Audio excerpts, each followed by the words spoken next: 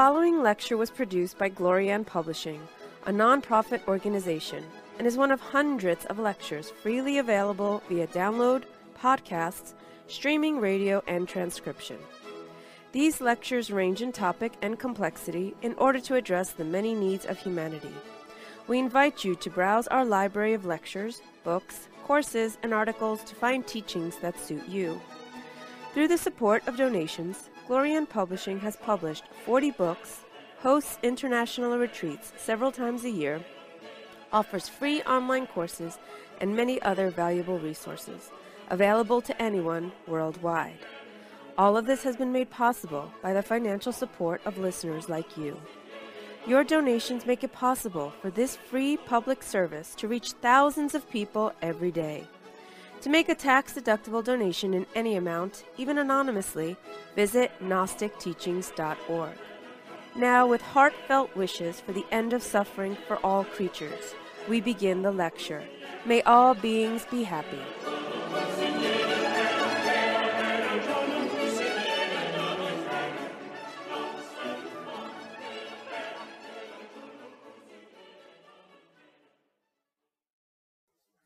Our lecture today is called Sacrifice and Transformation. And in this lecture, we're going to continue some of the themes that we began to speak about in a prior lecture called The Machinery of the Soul. In that lecture, we elaborated and spoke at length about a series of events and a process that had to unfold, starting at the beginning of the universe, with the Absolute having a goal in mind in order to know itself better, in order to gain its own self-knowledge. The Absolute extends itself into existence or creates. And we presently find ourselves in a certain set of circumstances, our current state of affairs, in terms of us having a physical body, and in terms of the way our present psyche or soul is organized, and the different parts of what we call our self, including our physical body, our personality, and our mind and heart, our astral and mental components, and our spirit.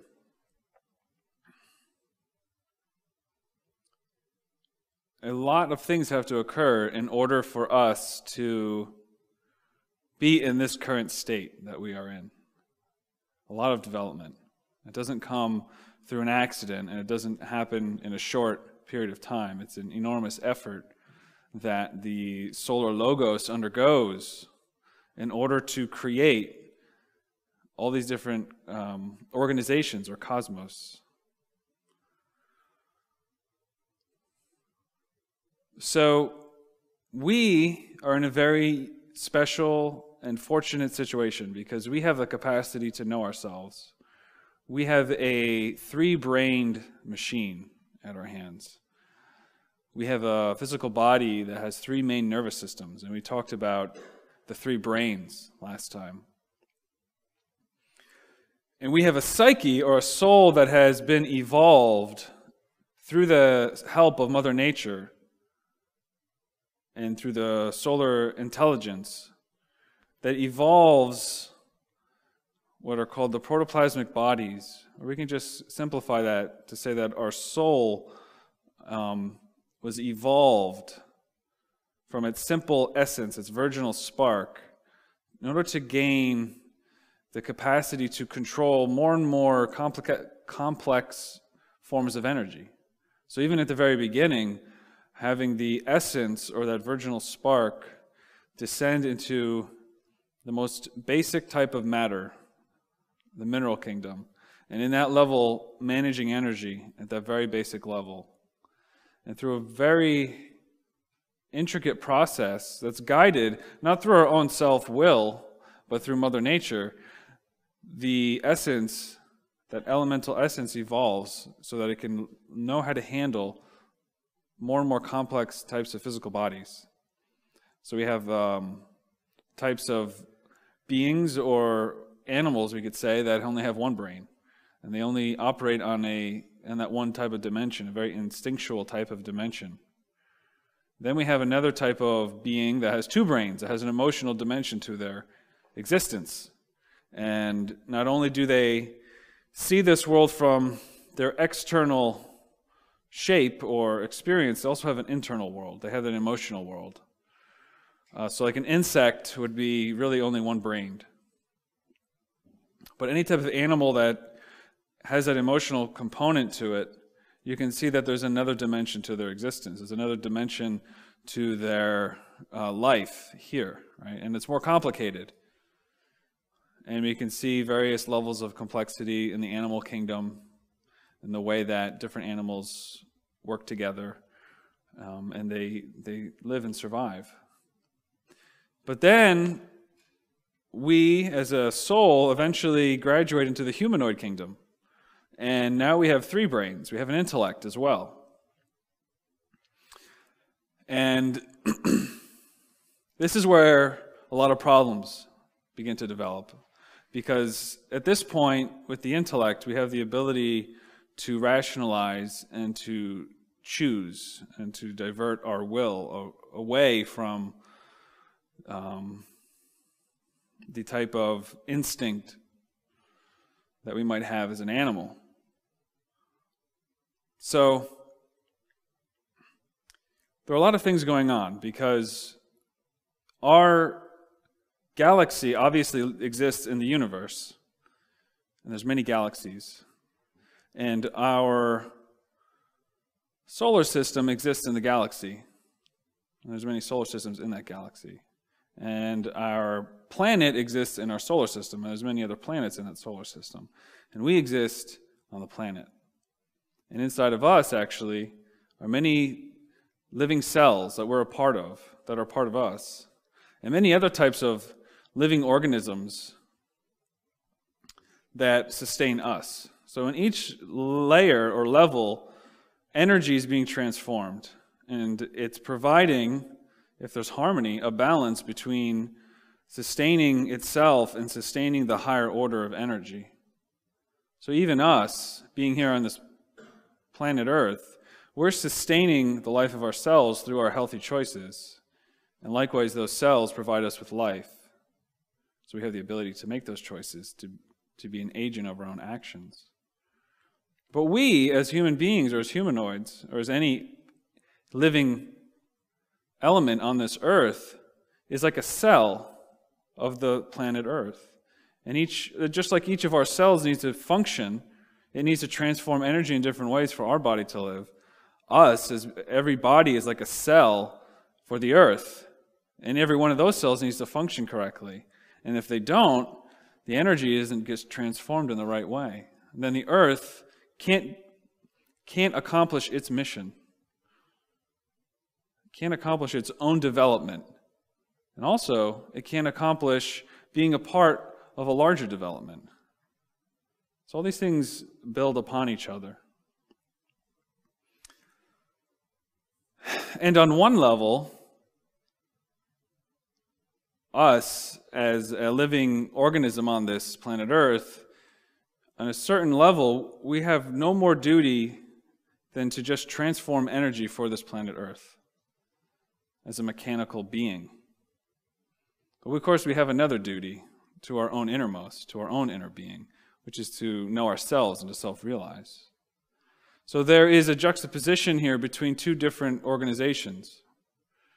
It's as if there was cells inside of our own body that provide us with life, but they also had a capacity to liberate themselves from our body, to create their own independence.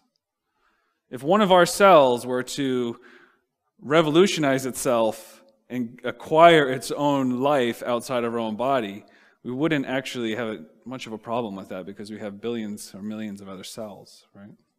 Most of them are not going to.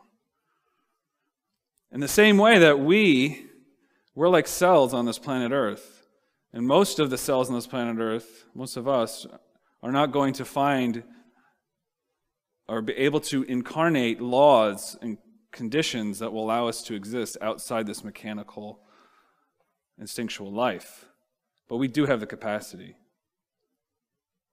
So the earth as a whole is providing a situation for us to simply transform energy for its own economy, for its own nature. But there is a possibility for us to escape that nature.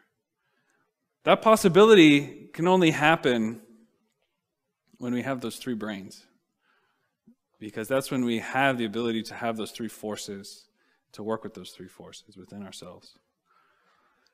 That's really the summary of the last lecture that we had. And that's where it leaves us off. Well, we have this capacity to work on ourselves, but what does that mean? How do we do that?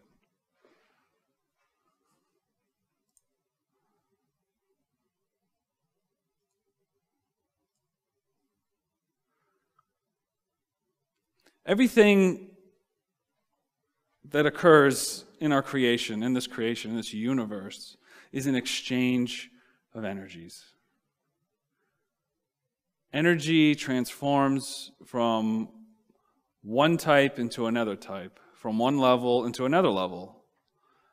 So everything is a transformation of energies. Every movement is a transformation of energy.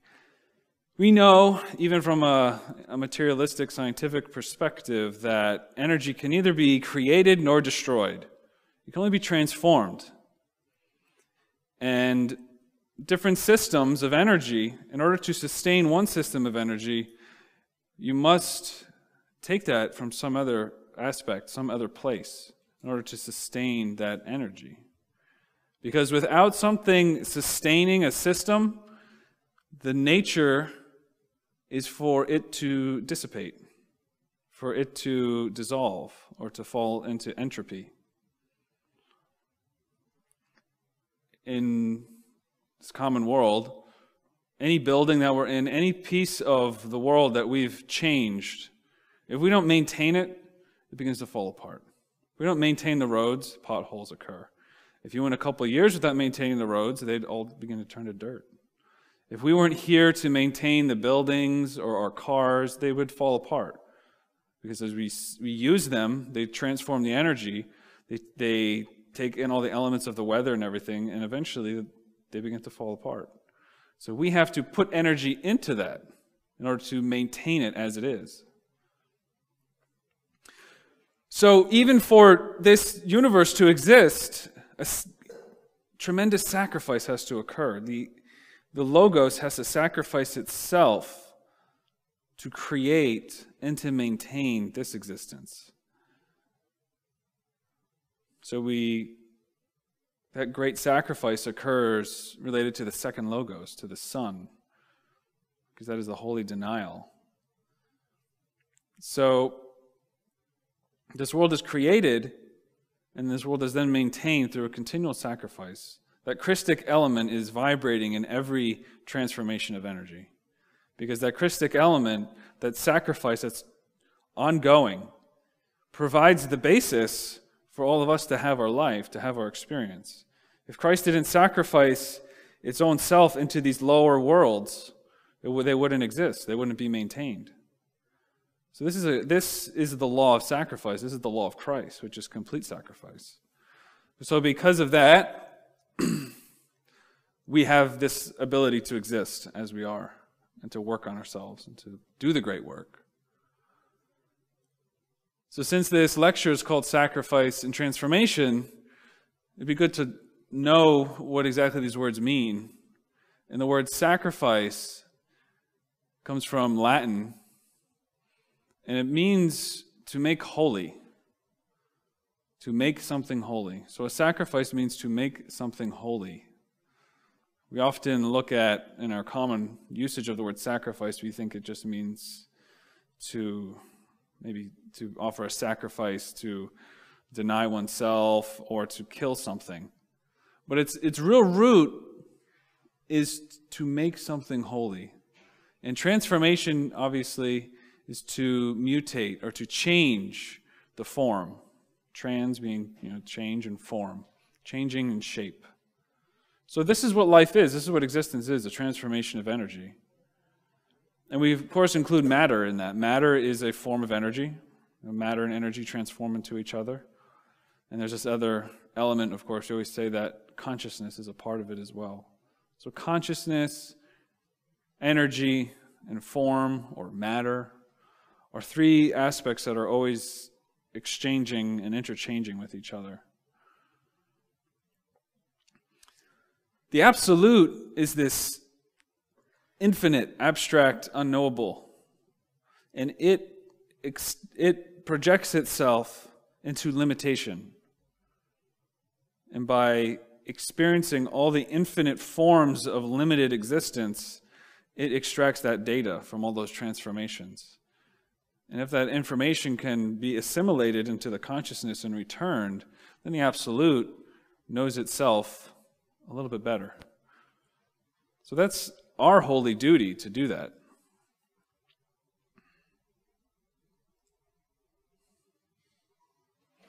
Samael Aun Weor writes that the intellectual animal mistakenly called a human being is a machine that is necessary for the economy of nature. The human machine automatically receives and transforms certain cosmic rays that are later unconsciously transmitted into the interior layers of the earth. This is what I was mentioning before. So there's many different levels and dimensions of how we are transforming energy. We know that we have this conscious perception of how we're interacting with others, how we're feeling different types of energy in life and how we're working with them. But there's many forms of energy that we are not perceiving. These types of energy are coming, they may be coming from the cosmos and from the superior dimensions, and they come into us. But because we're not perceptive of it, they're really influencing us unconsciously. But we're transforming them. So these are types of cosmic rays that influence an entire society. Many revolutions that exist don't simply occur. I'm talking about revolutions, wars, and overthrowing of governments or cultural type of revolutions. Exist not simply because of mechanical worldly events, but also related to cosmic influences which cause certain elements to start to erupt and bubble up into the surface. So the whole hippie movement was a relationship to cosmic influences. The Bolshevik Revolution was related to cosmic influences. These are revolutionary types of things. And inside of that is both good and evil. And inside of that we can see how one form transforms into something else. And through that process there's always some type of sacrifice. So for the economy of nature, we could just be here and transform all the energy. And from that perspective, the earth would be just fine. Now, really, us in our humanoid form as we are now, we've really made a mess of things. But if we weren't here and it was just the animal kingdoms, you would see a harmony on this earth, and it would be able to produce what it needed to. However, we've made such a mess of things. There's so much karma involved with us. We've such a mistransformation of energies on this earth that the earth can't continue to do it can't endanger its future role. There's certain things this earth needs to accomplish. Future civilizations or societies that need to develop. But our actions and activities have produced something that has made it necessary for the earth to sacrifice this humanity in order to sustain itself. So, the only way that we're going to avoid our soul from going along this current and being dragged down is to accomplish a revolution within ourselves. Either way, we're going to die physically, right? That shouldn't really be what we're afraid of. That should be something we know. But it's the trajectory of our psyche, of our consciousness that we should be concerned with. So we have to make a sacrifice of our ego, of our heart and mind, in order to sustain ourselves, in order to produce superior conditions that go beyond those conditions which are merely maintaining the economy of this earth.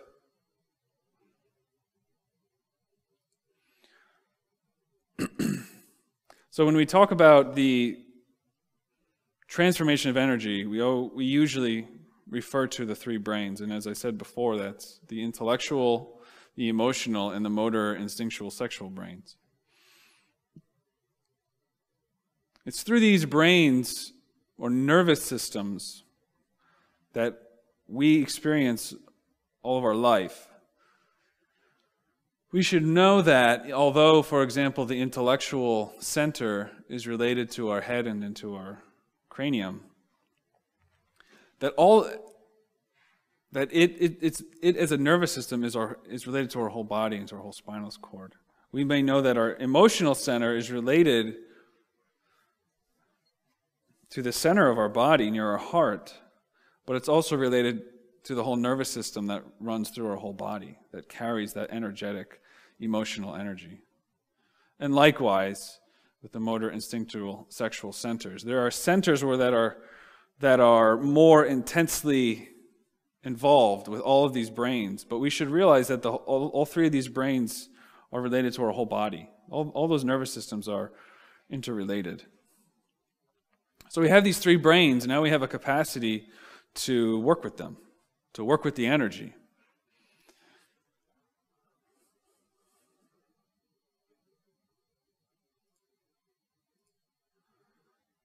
How does the energy, or what is the energy that we need to work with? There's many different types, right? And we talked about these cosmic influences. We can also talk about the influences related to our chakras and to the akasha and to the prana and everything. Those can be synthesized with these three types of foods. We say that there are three types of nourishment. The food that we eat, the air, and our impressions. So what does this mean? First of all, these nourishments are things that are coming from the outside and they're going into our body. And even more so, they're going into our psyche, into our mind, into our emotions. And then that crossing between what we are presently, our state of affairs presently, and these nourishments or energies coming from the external, they go into our self, into our body, or into our psyche as well. There's a crossing that occurs. And that crossing provokes a reaction or an influence for our actions. So, the most dense type of nourishment that we take is the food, the physical food, eating meals. Now, food goes through a process of transformation. Before that food even reaches your plate, something has to happen, some type of sacrifice, whether it's an animal or whether it's a vegetable or a plant. Even if it's a vegetable or a plant, that plant has to sacrifice. We have to sacrifice it because we are going to be eating it. And various levels of transformation occur with the food. We place it in our mouth, and even immediately we begin to chew on it. And even that's a transformation. The saliva, that starts to transform it as well. And then the food goes down our throat and goes into our stomach, and then more transformations occur. Different enzymes start working on it, and different acidic type of fluids in our stomach begin to break it down. And then it goes into our small intestine, into our large intestine, and our different elements, different organs down there, add additional enzymes and digestive elements to take out and to break apart the food in order to get nourishment out of it, in order to get the vitamins out, in order to get the things, the nutrients.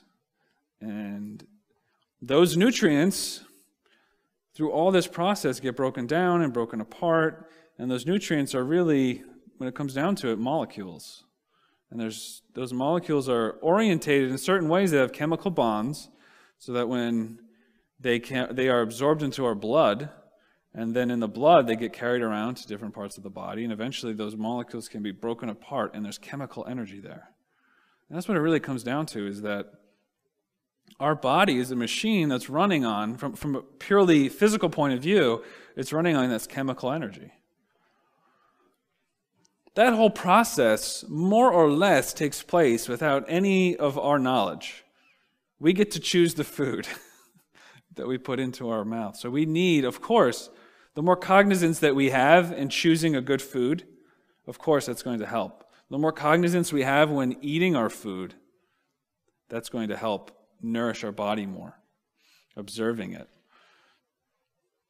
Learning how to chew our food, to actually chew our food. That's going to help with that process. But beyond that, it goes into our body, and there's a mechanical intelligence there. This intelligence breaks down all that food for us. And so long as we don't abuse the body will be able to nourish itself. It's a very beautiful process. We have very little influence over it. For the most part, that process is happening by itself. However, we can't live on food alone. There's other nourishments. And the next type of nourishment is the air, or we can say more specifically, oxygen. This is a more volatile type of energy. There's more energy in the air. And we can't survive as long without air. We can go many days without food, but we cannot go more than a few minutes without oxygen. Literally, our body will begin to die. So we know that the body needs air in order to live, but it's interesting, most people probably don't know why we need that oxygen, other than it makes us live, but there's specific reasons why. So we breathe in, and without needing any special cognizance, the air goes into our lungs and breaks down into little tubes and goes into these little areas where blood passes through that has attached to those red blood cells the waste carbon dioxide. And those things detach from those little blood cells and go into our lungs. And that free space, the oxygen molecules, the O2, gets connected to those little blood cells. And those blood cells then go into the heart, and then the heart pumps them to our whole body. And those little molecules of oxygen go into all of our cells, and that oxygen is necessary in order to run the machinery inside of our cells. Breaks apart the oxygen, gets chemical energy out of that, makes this stuff called ATP, and it runs our organic machine.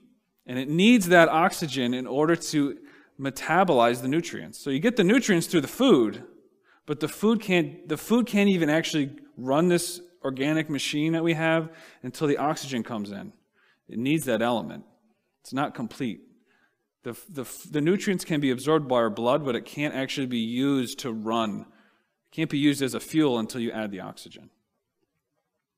So the air provides a special additional shock, we can say. A shock of energy. This is what Gurdjieff calls a mechanical shock. So, in the system of the fourth way, Gurdjieff speaks about mechanical shocks and conscious shocks. We're not going to go into complete detail about that. But he says that there's a mechanical shock that occurs. That the food goes through this system, he calls it a system of octaves. So it's going through these different transformations, as I was describing, through the mouth and through the stomach, and all of those ways the food is becoming lighter in the number of laws that it's orientated to. But it reaches a point where it can't go any further, and it needs something else to further that process. And it needs the air or the oxygen in order to complete that process. So that's why we need air. Without the air, the food of our life can't actually run the human machine. Now, in terms of the air, Here, with the food, we have a little bit of choice of how well our food is digested. We have the choice because we choose our food, because we can chew our food, and because we can be mindful of the way that we're eating. And that can influence our nutrients, right? But mostly, we don't have much influence over that. Air, or oxygen, the process of breathing, we know here we have distinctly two ways to breathe. A mechanical way and a way doing it consciously. If we don't pay attention to our breath, our body will breathe for us. But there's another set of nerves or electrical impulses. There's two sets of nerves that go to the lungs. One runs the mechanical aspirating process of breathing, and there's another set that turn on and can override that if we choose to do it through our own will. That's very interesting, right? Because we know that the breath is so important, and the breath of life is a very powerful symbolic mystery, that we have the ability to breathe on our own. But we also, if we don't make that choice, our body will breathe for us. So when we pay attention to our breath, obviously there's more consciousness there, there's more power there to transform the energy out of that. So with food, we could survive many days without. Air, we could survive a few minutes without. But there's a third type of nourishment, which is the impressions. And the impressions is something that we don't often think about unless you're in these types of studies. You don't consider that to be a food. But the reality is, we can't go a single instant without impressions. Impressions are tied to our very life, our very consciousness. It's unfortunate, but we know of certain circumstances of children that were denied any capacity to have impressions, that they were born in a very unfortunate situation where they were locked in a single room their whole life, until later they were finally released. And unfortunately, these children just show how important impressions are. Because without the impressions, we can't develop. We would not be able to develop our three brains. Our personality would be stunted and create a great damage to us. So we need impressions. We need to experience all these things. The impressions are vital to our existence. The impressions, just as air is more energetic than food, the impressions are much more energetic, and the conscious intake and transformation of the impressions is the most powerful way to influence the energy that's flowing through our body and mind. We can choose, and we should, to choose good foods, the best that we can, and that will be helpful. If we have a sick body, if we choose the wrong foods, we'll get a sick body. If we have a sick body, we can't perform the work very well. So we should try to choose good foods. But there are those who make, as I think Samael Unvior stated, a kitchen religion. They make a religion out of the food that they eat. Because when you begin to eat better, you feel better. But there are those who take it to an extreme where they believe that by simply eating more and more pure foods, that they are relating that with a type of spiritual progress or being more spiritual. Of course, this doesn't make sense. Yes, eating purer foods will help your body and can even help your state of mind. We know that if we eat garbage, we get in a bad mood, or we have a headache, or we don't have the energy to concentrate well. So it makes sense to eat better food. But there's a limit to that, right? So, unfortunately, people get identified with just that aspect of things. And they forget that these other types of impressions are much more powerful to work with. And this is fortunate because not everybody has the money or the resources to buy the best food. So we shouldn't be totally distraught if we don't have that capacity. We have to do our best. But we should realize that these other two types of nourishment are more powerful. Obviously, with the air, again, we don't have the capacity to always choose where we live or to get the best air. We do what we can.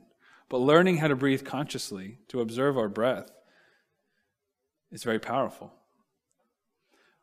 But the third thing, the transformation of impressions, is the most critical thing here.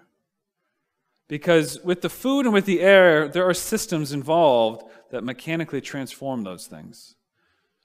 But with the impressions, there's no organ inside of us, there's no organ in our nervous system that will automatically transform the impressions. So what does that even mean? Because when we talk about transforming the food or the air, we can see how that is how that process is sustaining our life. But with the impressions, what does it even mean to transform the energy of the impressions? That's because the impressions are more related with our psyche, more related with our mind and our heart, with our ego, or with our consciousness.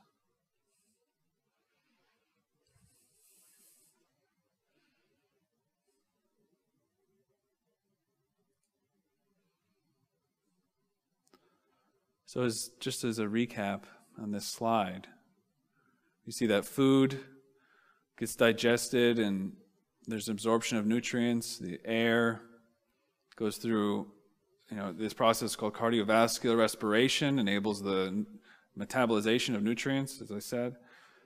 But this third here, what system transforms the energy of impressions? What has the capacity to even transform the impressions? The answer to that is our consciousness does. We have something that can transform the impressions.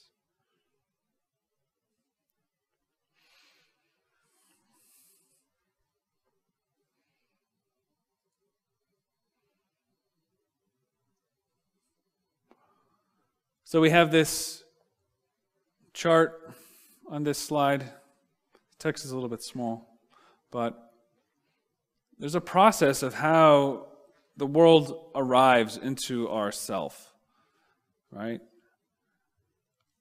Things occur outside of ourself, and that information somehow travels from what is outside of ourself into ourself. So, physically, the world arrives through our senses, through light and through sound and through other mechanical means of touch. All of those things are forms of energy that are going into our psyche. They go into our nervous system. So, for example, light, there's a light source somewhere where there's the sun or an electrical light. That light can be understood as photons that travel out of that. They bounce off of something like this table. And in order for me to see that table, that photon has to go from a light source, bounce off the table, and go into my eye. And my eye has a certain type of cell that transforms it into an electrical impulse that goes into my brain, or into any of our brains. And from there, we have a nervous system that works with something that common science doesn't know about, which is our internal bodies and our chakras. And our chakras are just centers of energy transformation. And there's a relationship there between our physical body, our vital body, and our astral and mental bodies, and all our internal bodies. So we see there through that electrical transformation then goes into the molecular world as well, which is where our mind and heart are, where our astral and mental bodies are. So the impressions arrive into our physical body and into our internal bodies, and we perceive, we see. But there's different layers of filtering, right? So we can have good eyesight or bad eyesight, and that right there is a filter. We have good hearing or bad hearing. So the senses themselves provide a certain type of filter. But when it goes into our mind, into our ego, these is where the really big distortions and filters occur. When this crossing occurs between the external world and our state of mind, there's that opportunity. Two things can happen, essentially. That energy can process itself mechanically or can process itself consciously. If we do nothing, if we are totally receptive and asleep, then the process occurs mechanically. So whatever the nature of the impression is, plus whatever the nature of our mind is, with no additional elements, they'll cross and there'll be a result. Similar to like a formula. This plus this will equal that. So there'll be a mechanical reaction related to our memories, related to other unconscious elements, related to the reflexive grasping at a false understanding of ourself and other. All these things culminate into a reaction. And we can see how the world causes energy to erupt out of us. Even if we feel bored. The boredom is a type of reaction, actually. Because if we've ever had that experience of being liberated from our ego, the consciousness or that essence, boredom isn't a quality of that consciousness or essence. Boredom occurs inside of our ego. So even when we have boredom, that's a response to the impressions. Because we have impressions that we're fascinated with, impressions that we run away from, and we have impressions that are either neutral or boring to us. And even those have to be transformed.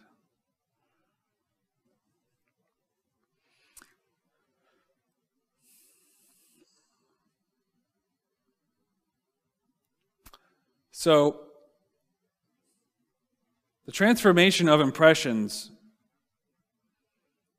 is something, it's very difficult to really outline because it's not an intellectual process. It's not a mechanical process. But we can say that we have to, through our own observation and comprehension, learn how to observe how our mind is responding to the world. When we're living inside of the mind, identified with its process, we are like a person inside of a car that's driving wherever it wants to, and we're just fascinated with that experience. We're inside the movie theater, absorbed in that projection.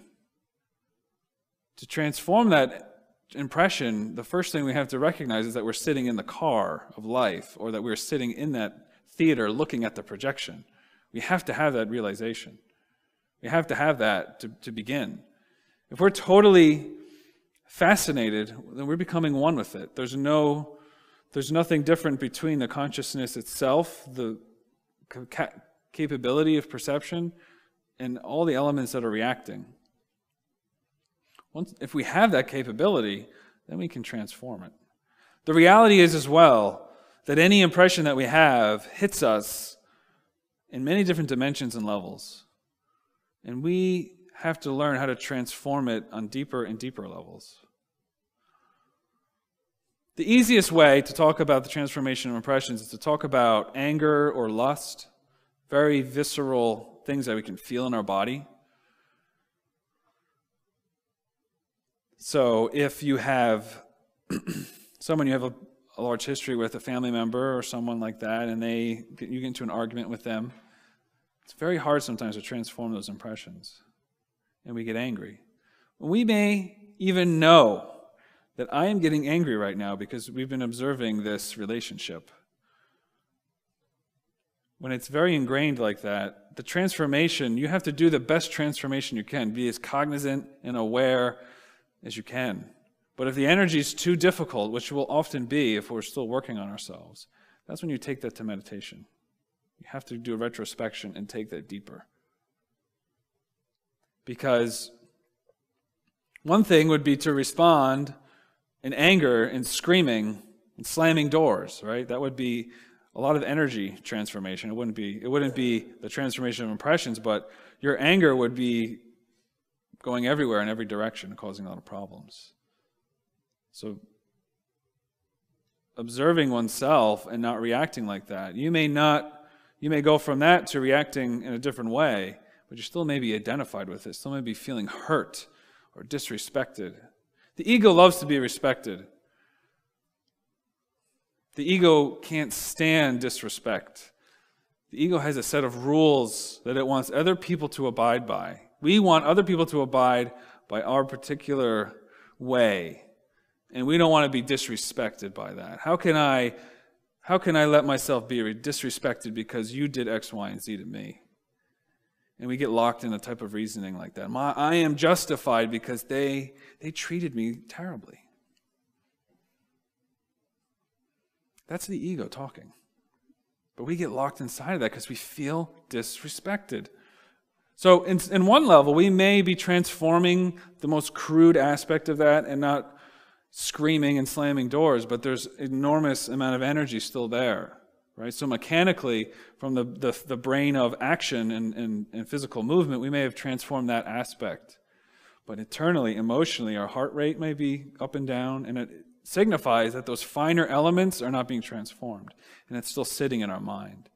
And it's very, very easy to physically kind of transform our behaviors.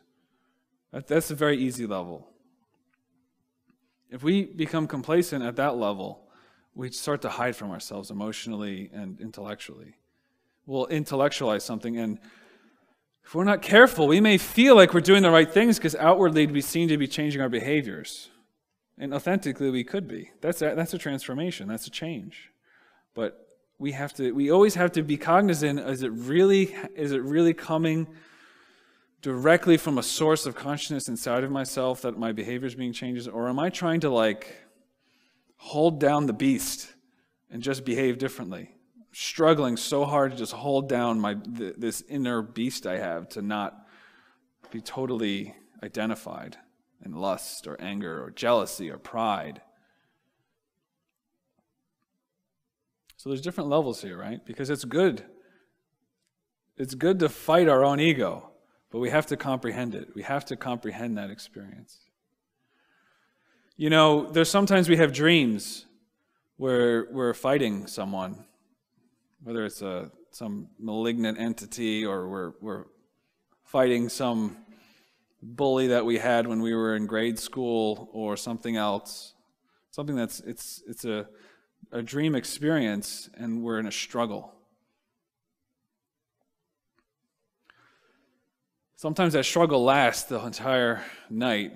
No matter how hard you try to fight against this, whatever your battle is, you're just not strong enough. You just can't kill it.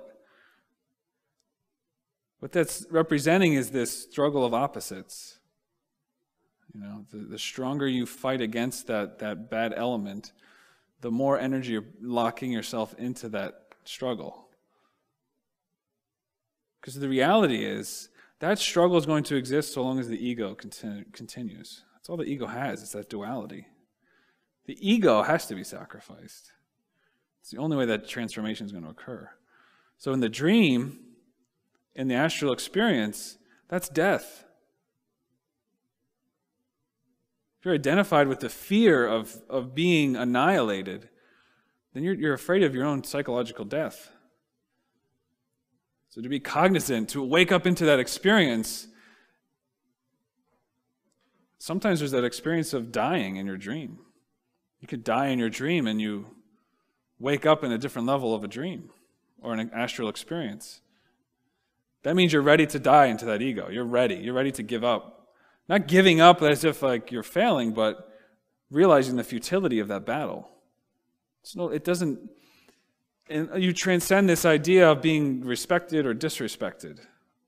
I think that idea of respect is a very powerful notion in today's world. Because we have this idea, as a Gnostic, we're supposed to transform the impressions, and I think some people get this idea that they're supposed to be a doormat to life, or they feel like they just need to take on all these bad people's character manifestations with gladness. Samael writes that. We have to learn how to receive the unpleasant manifestations of our neighbors with gladness and being pleasant. That's true, but there's a subtle difference between doing that with true gladness and serenity and doing it and feeling hurt and disrespected and then having a resentment, but we want to hide from that, so we pretend we're okay with it. And this kind of like intricate labyrinth occurs, right? That's a labyrinth of our own mind. So the way to get through that, of course, is through meditation, and it's through meditating on love and compassion.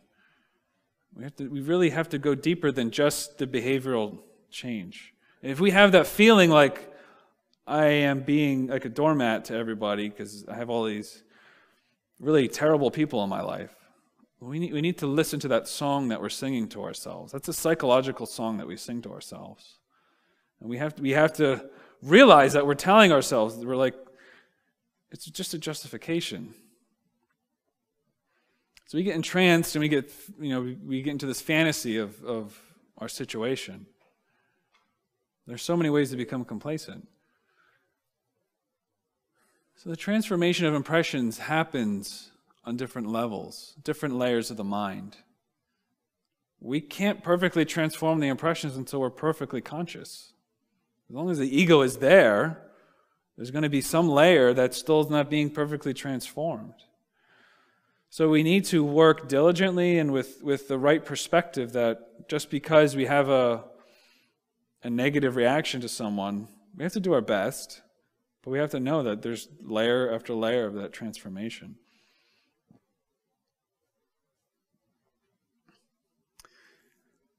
So this energy, these impressions are energy. So this energy, if we don't transform the impression, what happens? What occurs is still a transformation of energy, but it's a mechanical transformation. That interaction or crossing of our mind and heart with the external world, or even the external world could even be the astral world when we're in the astral body. That crossing, it causes some reaction. If we then behave mechanically in response to that, we generate more ego or more karma. And we hold on to an element. In other words, the ego grows bigger when we don't transform the impressions. And the ego holds on to elements that really need to go to the earth, that really need to be given in order to sustain the earth. The transformation of impressions causes a liberation of energy. And that liberation of energy goes into two directions. One, to feed our consciousness. And another one, in order to give a certain type of element to the earth to sustain itself as well. Because the earth is not just a physical entity. The earth needs those other types of energies as well. Types of energy related to our psyche, related to the fifth and sixth dimension, to all the dimensions.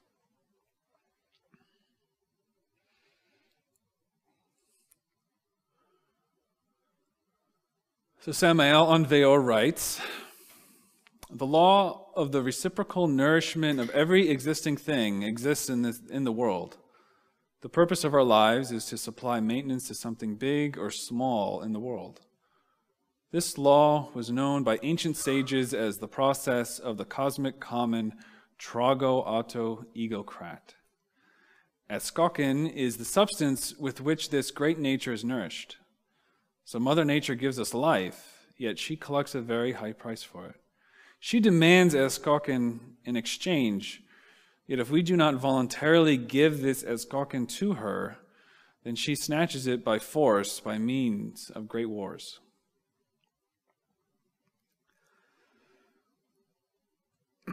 So this material, the Askokin, is an energetic, subtle type of substance.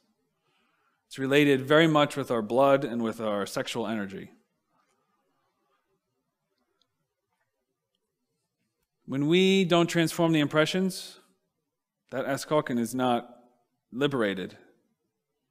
It's not fed into the earth. So our ego grows.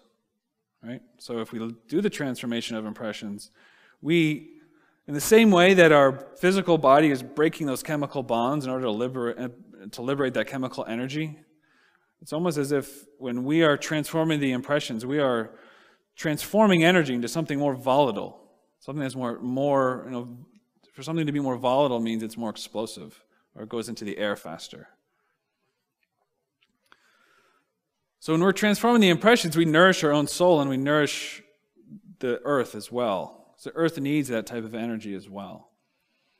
So in the past, in a certain period, animal sacrifices were very popular.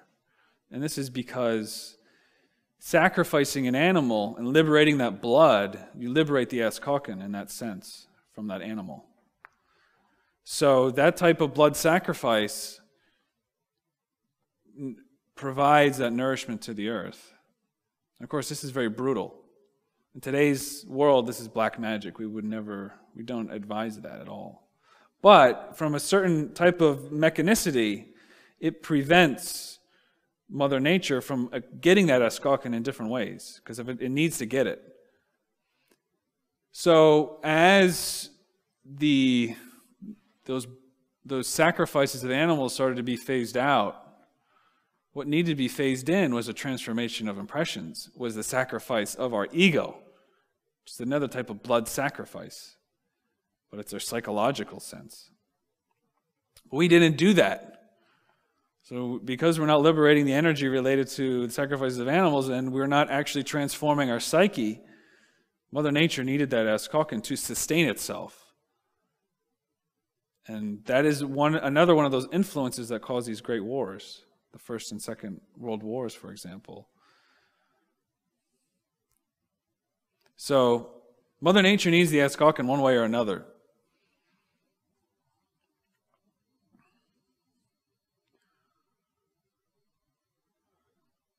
The transformation of impressions is the answer. Because if we don't give the Askokin to Mother Nature, she will get it in some other way. This earth exists, and it needs to produce 7 humanities. It needs 2 more. We're on the 5th humanity right now, so there's 2 more to come. And regardless of whether we behaved all correctly or not, those 2 future humanities need to occur. But our actions unchecked, our actions the way they are right now, would destroy this earth and prevent it from developing those future humanities. So from that respect, this earth needs to manage us and to provide great wars and cataclysms that will occur, because we are like a cancer to this earth. We are killing it. We are taking all the energy, feeding very fat egos. And in the end, it doesn't help us, and it doesn't help anything. So the Askokin will be returned and exchanged. And the earth needs the Askokin, and in another sense, the earth needs to give energy to the higher systems. Just as the earth gets this energy from the solar logos, transforms the energy, and it returns it. It happens on all the different layers of the cosmos. We need to play our part in that.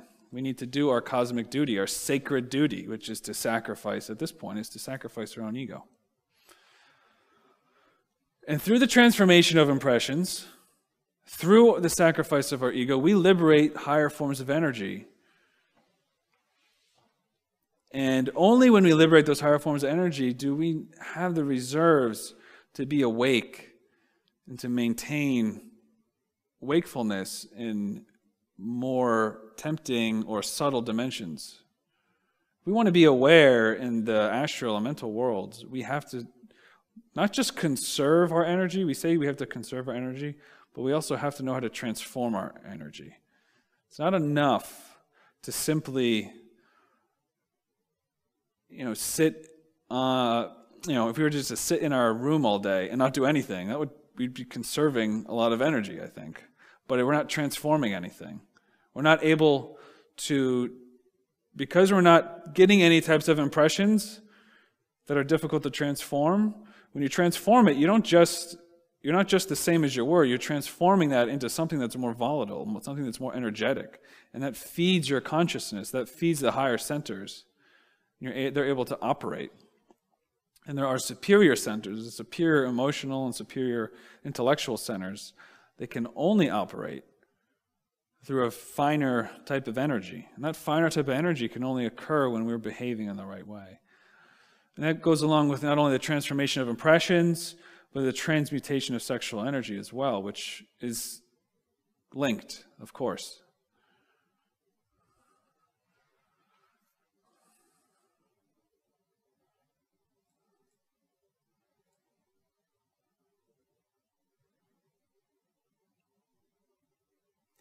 So we can always relate all this work with the three factors, and we know that the three factors from other lectures is death, birth, and sacrifice for humanity. And inside these three factors is this transformation and sacrifice, because death and birth, of course, is a transformation. To die is a matter of revolutionary ethics and dissolution of the psychological ego. To be born is a subject related to sexual transmutation. Sacrifice for humanity is universal and cognizant charity. So this is our duty to our own inner being, is to accomplish a continual transformation of energies. The being that can totally transform all forms and dimensions of energy perfectly is transparent to this world. In other words, they enter into the absolute, because they are a perfect transformer of all energy. They cannot see any shadow or distortion of their existence. So when you transform, for example, you're presented with a difficult person in front of you, if you have perfect serenity in front of that difficult person, you've more or less perfectly transformed that impression. There's no residue of it in your mind. It's completely transparent. A great being that enters into the absolute is transparent in all dimensions, in all ways. It perfectly can transform everything. And if you perfectly transform everything, there's no distortion, there's no shadow, you can't see it from any angle. It's perfect. And that type of being, there's nothing left to accomplish here, so it enters into the absolute. But we have to work where we're at. I think we will end there. Do you have any questions? In the back?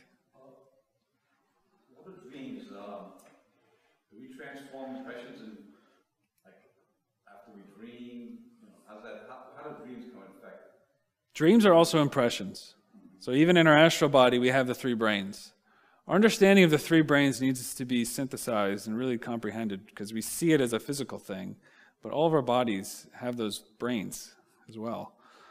So even in the astral plane, we're in the astral body. We have intellectual, emotional, and motor instinctive sexual brain. Right? Because in the astral world, you could see something lustful and your sexual brain is being activated. Or you see something emotional. The impressions of the astral world are different. They're more subtle.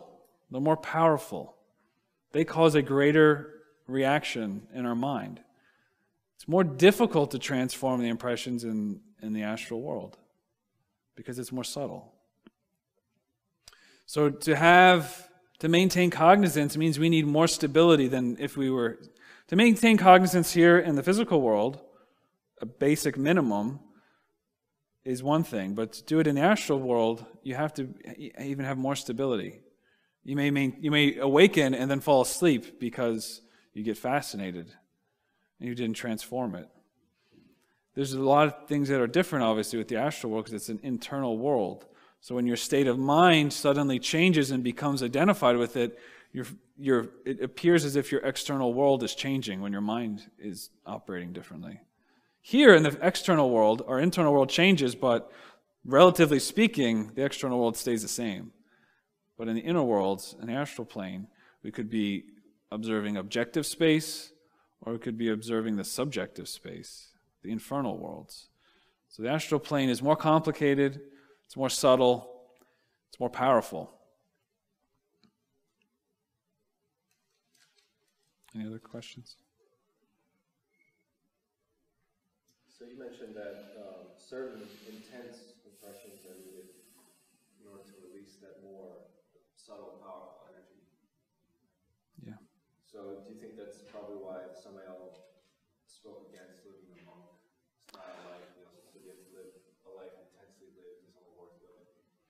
So the question is, the monk or yogi in a cave who's meditating their whole life, or kind of cloistered away in a temple, versus us and kind of engaged in this modern world. In this period, in this time, especially we know that we've been born in this place, the more intense impressions that we have, the more of a capacity there is to transform them and to be elevated by them. There is a capacity to, for example, go into a cave or into retreat and access states of consciousness that allow you to transform your mind. But that's probably not what we need. There are certain individuals that accomplished great feats while in solitude. But basically what happens with these powerful impressions is there's an opportunity that's afforded to us. And we should take that. We should take that opportunity. If we're confronted with our anger, now our anger is right there. We didn't have to meditate to access it. It's right there. And now we can see it. You know, it's like the alligator coming out of the waters.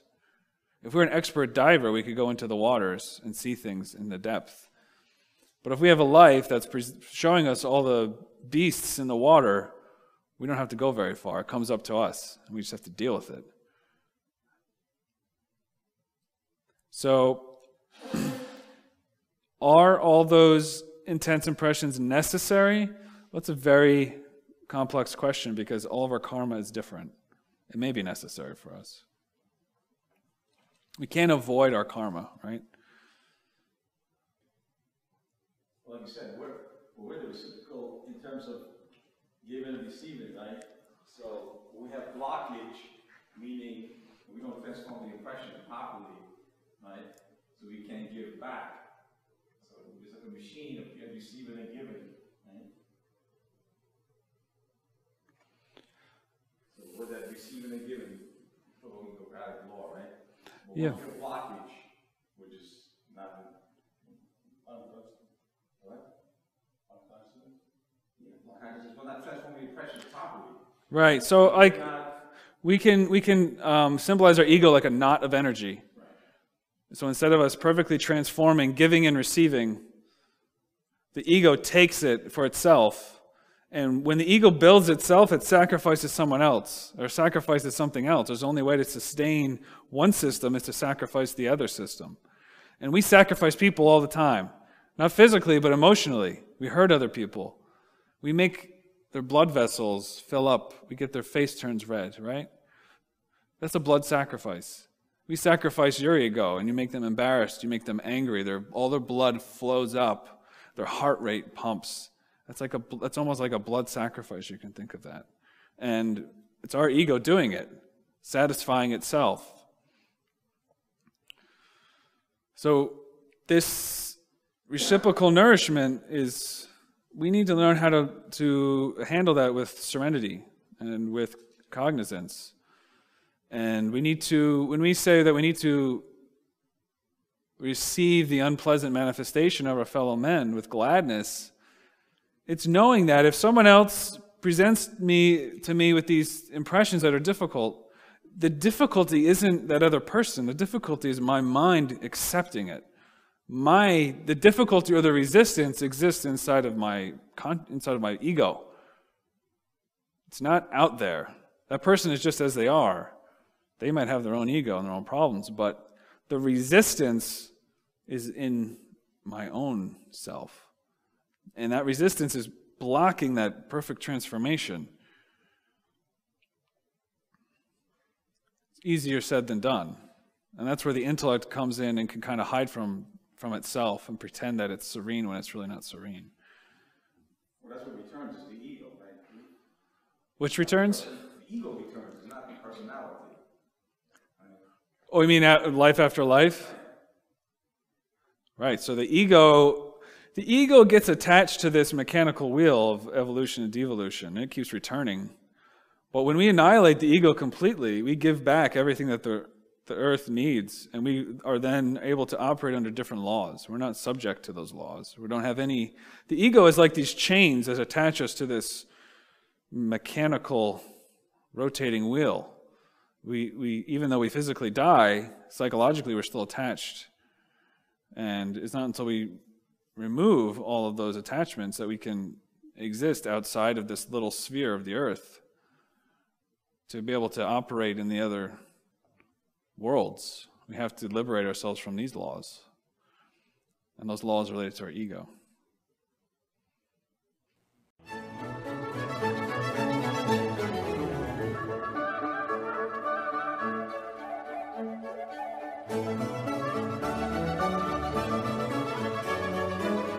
To learn more about what you learned in this lecture, we invite you to explore the books published by Glorian Publishing, available from booksellers worldwide. You may also be interested in online courses or upcoming retreats, all of which you can learn about at GnosticTeachings.org. All of this has been made possible by the financial support of listeners like you. Will you help others to benefit from this knowledge? Most spiritual schools recommend a donation of $10 to $20 per lecture. Every donation helps. Make a donation now at GnosticTeachings.org. Thank you. May all beings be happy.